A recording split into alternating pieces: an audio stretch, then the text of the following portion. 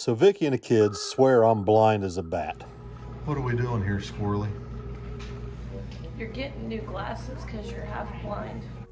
Well, I don't care what she says. A blind guy can see that something here just don't add up. Good grief. Smallest line you can read for me.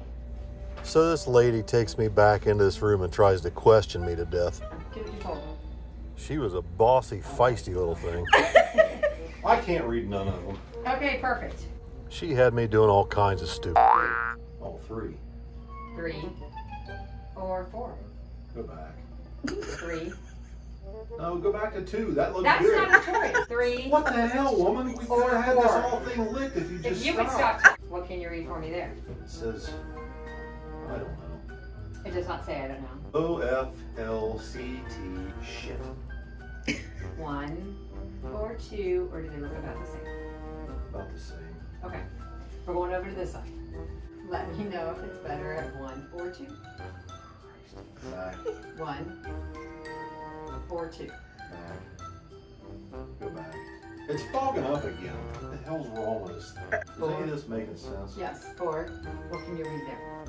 Just read the bottom row. The bottom row? Mm-hmm. TZV something C or 6. Hell, I can't see. How's that look? On both eyes? Yeah, your both eyes are. TZY6G or something. Good. Okay. Give me a second. Is that right? Close enough. Oh, wait a minute. E something. Hell, I don't know. TZVEC. That's it. Better at 1. Better at 2. Why can't you make something that makes sense, like words I Because can people read? cheat then. I hope I'm not trying to read something in that damn thing, because I can't see shit. You're going to look at my ear right here. Which my guess is you know where your ear is on a head? Yeah. Oh, that's where I want you to look. So what is on your YouTube channel? Jeez. Our daily life. Well, you know, I can't subscribe and give you more points if you don't tell me about it. I don't want you looking at yours. So once I got through all that rigmarole, then I had to go out and pick out frames. I don't care what we get as long as I don't end up looking like that. Cheese and crackers. Seriously? It's gonna fit on my freaking head. That looks dumb as hell. I can't see any better when I'm wearing them. These are the ones. That's it. We're done. Here. I don't have time for all that stupidness. I got better stuff to do. What's up, everybody? So it's Tuesday morning, and I'm in the doghouse. I didn't shave. Vicky's aggravated with me. Such is life. But I waited for Billy to get here this morning, and he never showed up, so par for the course. I left without him. I'm not going to wait on him no more. I just go. We're going to go look at a F550, a 2000 model F550 diesel crew cab truck. It was a cab and chassis originally. It has a West Coast style bed on the back with a gooseneck. It's really a pretty decent little truck. It's a one owner, 61,000 original miles, 7.3 turbo diesel. This thing has very low miles, 61,000 miles. It's clean as a pin, has no rust, one owner, 6 brand new radials on it, got aluminum wheels. Needs cleaned up a little bit here and there. It could use the paint buffed out, some new headlights, and maybe a new grill. It's been sitting and it's faded. We're gonna go pick it up, bring it back up to the shop, hook the trailer to it, and see how it tows. If we like it, we may buy it. Now the backstory here is that Junior's been shopping for a truck for a few weeks now. Every once in a while he'll come up with something really good. But it seems here lately he keeps coming up with hillbilly Jim Bob trucks that are lifted on big mud tires and all kinds of stupidness that don't make any sense. So I about half got him talked into this old Ford, and I know it's a good chassis. It's a 7.3 liter V8 turbo diesel built by International. Pretty stout old truck, really. So this is my opportunity to get him into something decent before he blows his wad on a big pile of junk. Or at least, so I thought.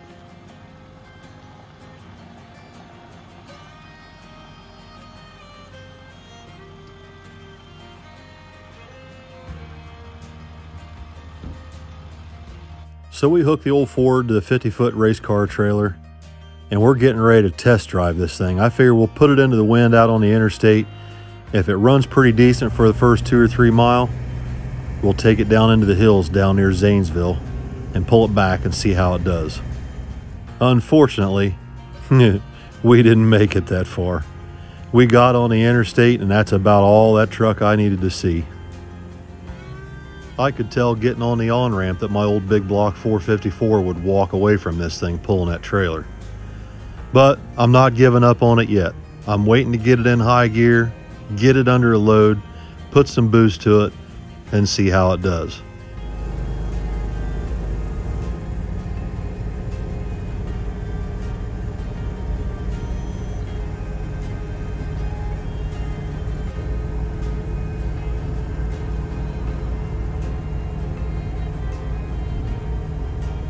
Not good.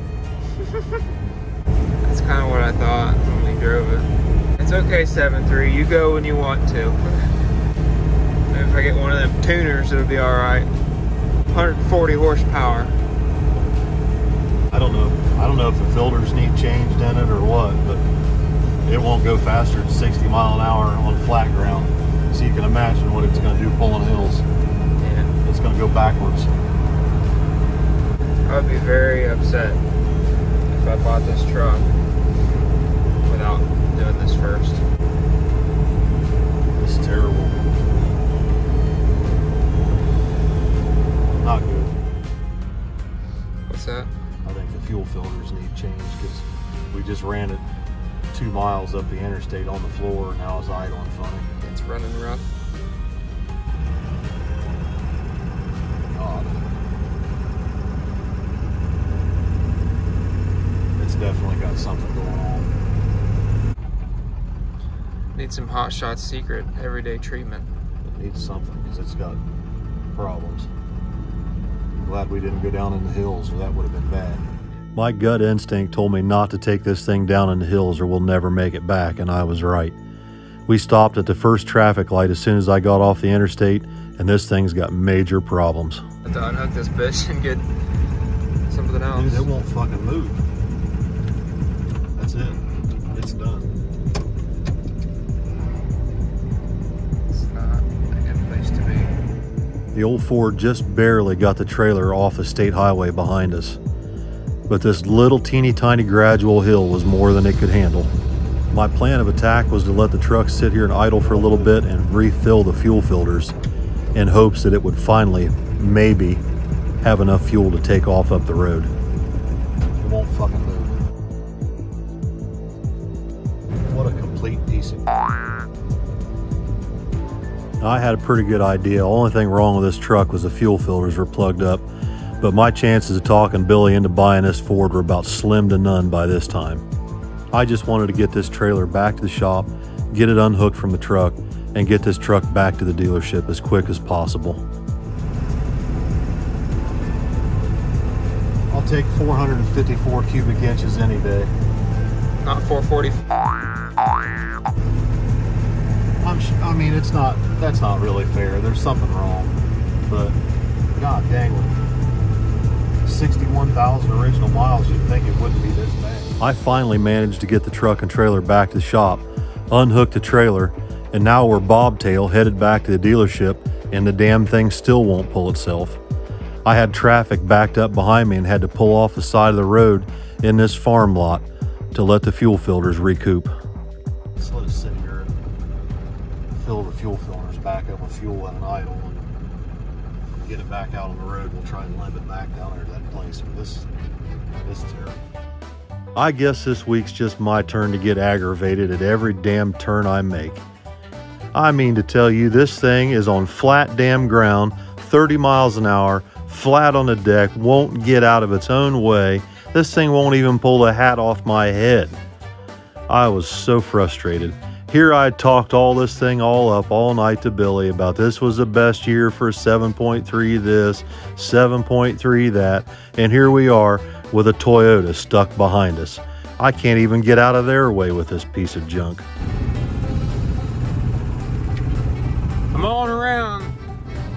It's Ford day. We may not make it back.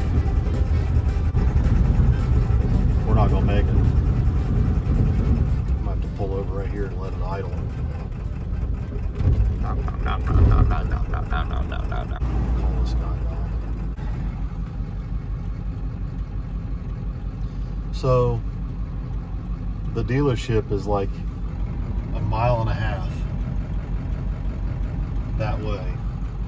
The problem is there's a hill and railroad tracks, and I don't want to get stranded in this damn thing on railroad tracks or on that hill. So I called them, and they're just going to bring the dually back to us, and they'll get it back down there, whatever they're going to do. But this is terrible. I mean, it won't hardly move. Oh, reliable.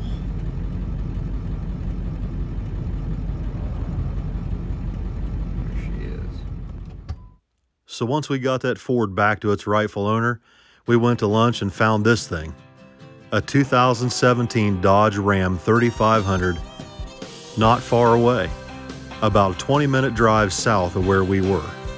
So we headed to Logan. Now, after driving that Ford, it didn't take much to convince Billy to sink his nails into this Dodge while he had the chance. These things are hotter than a firecracker right now. You can't touch them. If they're up for sale in one day, they're gone the next. So Billy signed his life away, filed the paperwork, put the down payment down, and away we went. We couldn't hardly wait to get home and hook this thing to the trailer and see how well it tows. Based on just driving it without a load on it, this thing's gonna do really, really good. And we couldn't wait to show it to Vicky. She's been so upset over that last trip in that dually, getting stuck on 2 different mountains with no way out of that situation. She can't wait for a nicer, newer truck.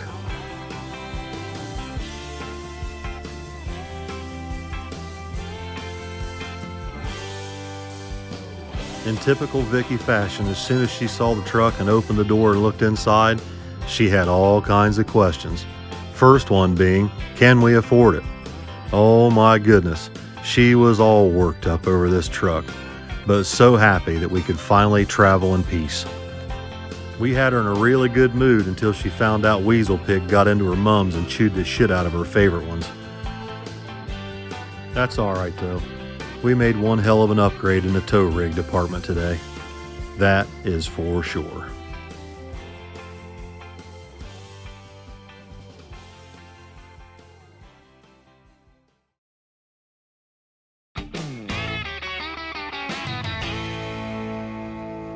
Do you think that this would be good right there? Yeah, that's perfect. What are you doing? Taking screws out of the wall to reuse them? Yep. After dinner tonight, we all went out to the shop for a little while to do some interior decorating. Vicky had a whole bunch of stuff that people have sent to us that needs to be set out on display. And Junior made the mistake of letting her know he knew where the screw gun was.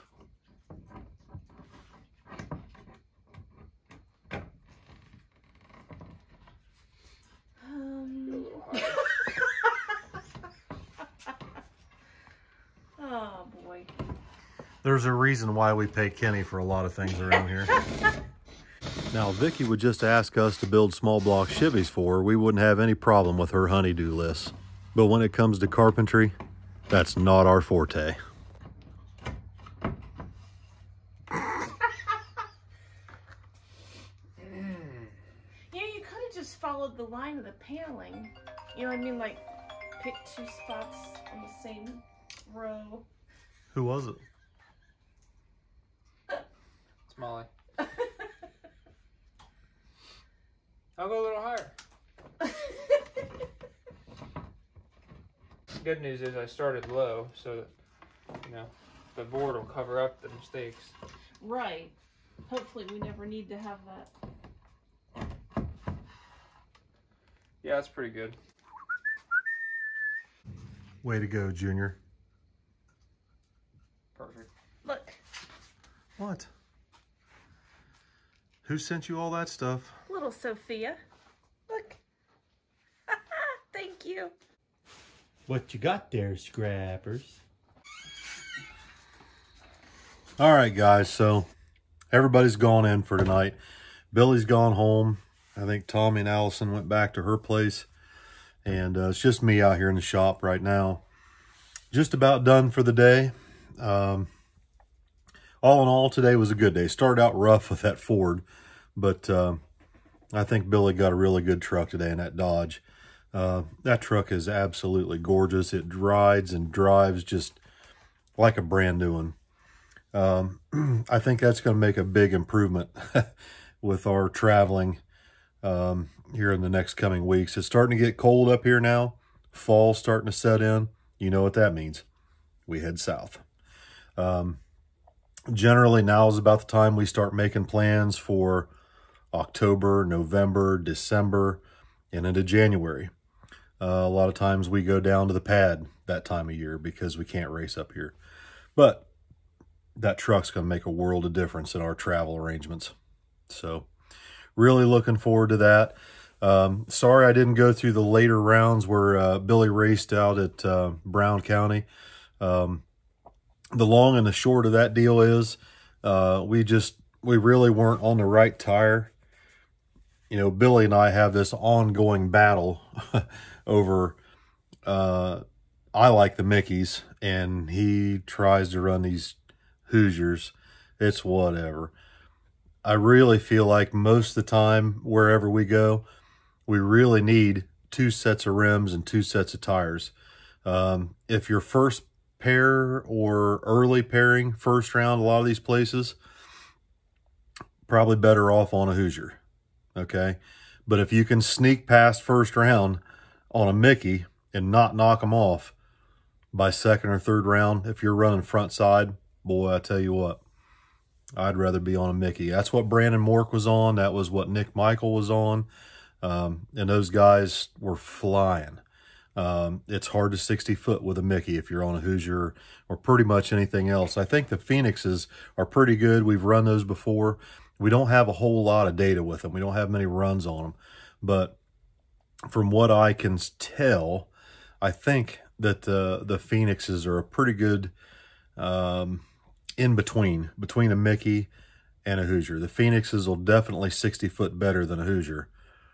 And they still seem to work pretty good out the back. I've seen Billy knock them loose and recover out there on a Phoenix that I don't think a Mickey ever would. But it's just one of those things. If you can stick a Mickey in the first 60 feet and roll them out the back, they're hard to handle. I mean, you just can't hardly get under them. But so we didn't really have the right tire on the truck.